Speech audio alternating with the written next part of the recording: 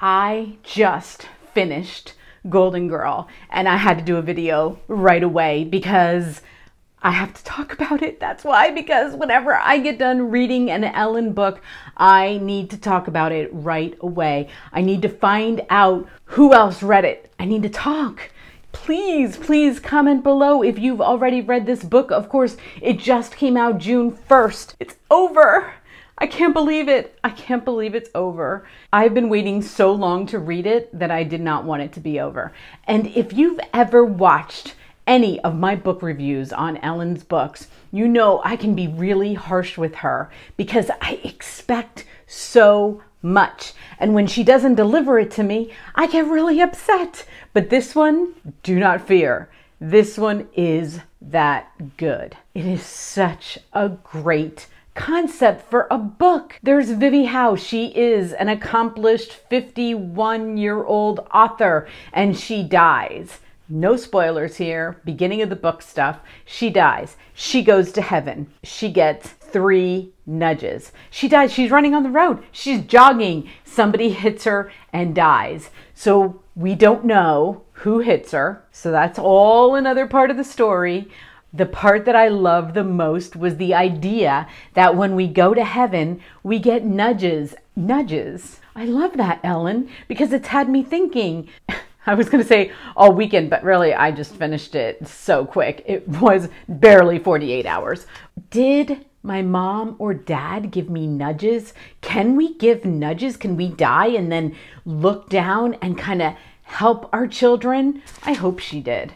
I can't think of a time, but I hope she did. I hope we can. What an amazing concept. And the one thing that I do get harsh with Ellen, because sometimes I'm like, I mean, she gets really into talking about songs or movies, current.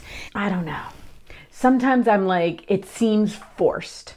And that is my only criticism of this book. So it's really minor, but she mentions songs along the way and it seems like she was trying to fit them in where I'm like, Ellen, it didn't need it. And I don't know. Am I being harsh? Let me know. If you read the book and you think I'm being harsh, let me know. But she does it in a lot of her books. This isn't the only one. But sometimes it fits in really well. And then other times I'm like, it doesn't fit in that well. But that's so minor. For every other amazing thing that happens in this book that is so minor. And I cried at the end. It's so good. It is a standalone. It is not part of a series. And rumor has it she's not going to be writing that much longer. I don't know why. I have no idea. I don't know why. Why do you want to retire, Ellen? We keep reading your books. They all become huge bestsellers. And then you decide that in your mid-50s, you're just going to quit on us. Maybe she's kidding.